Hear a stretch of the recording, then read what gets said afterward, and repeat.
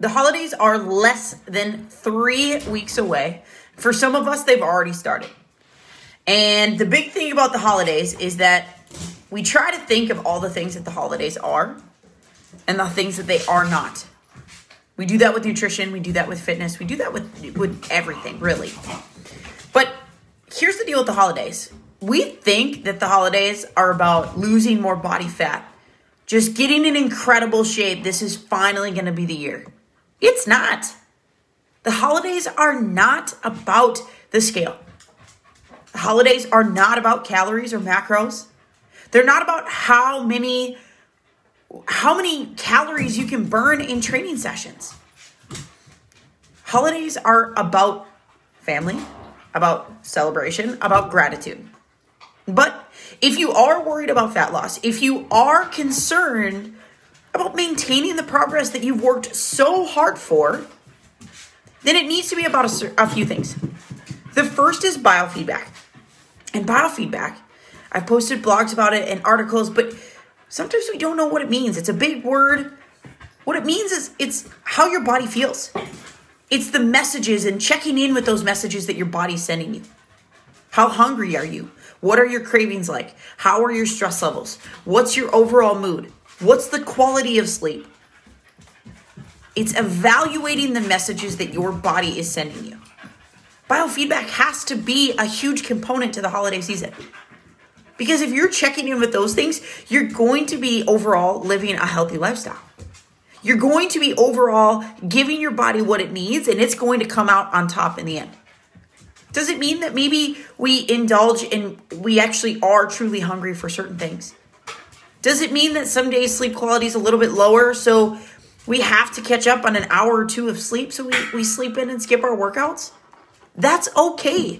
It's about doing what your body needs, listening to the signs and the signals it's giving you, responding appropriately so that you can allow it to perform optimally. The other thing that the holidays are about is habits. Creating and maintaining good habits.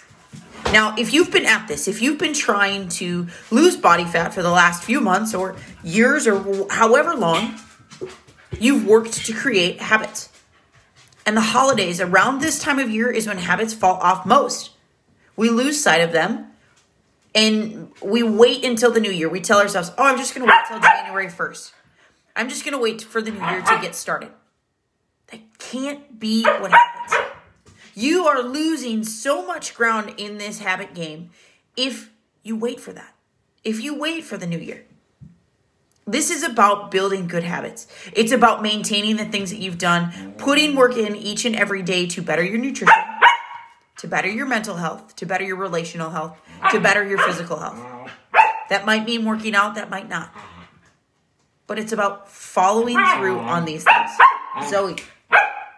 Now, if you want to know how to better assess biofeedback, if you want to know how to maintain or continue building good habits this holiday season, then check into tomorrow's holiday hack training, where I'm going to go through all of my tips on how to best evaluate biofeedback, how to listen and understand what your body's telling you.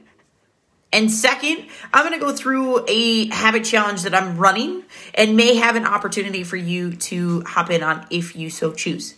So if you are interested in joining in this holiday hacks training, comment on this video that you are in or that you would like the link into the training. If you cannot make it, but you still want the information, comment replay so that I can send you the replay once we are done tomorrow night. The replay will not be posted. It won't be sent out publicly. So if you want in, I need to know about it.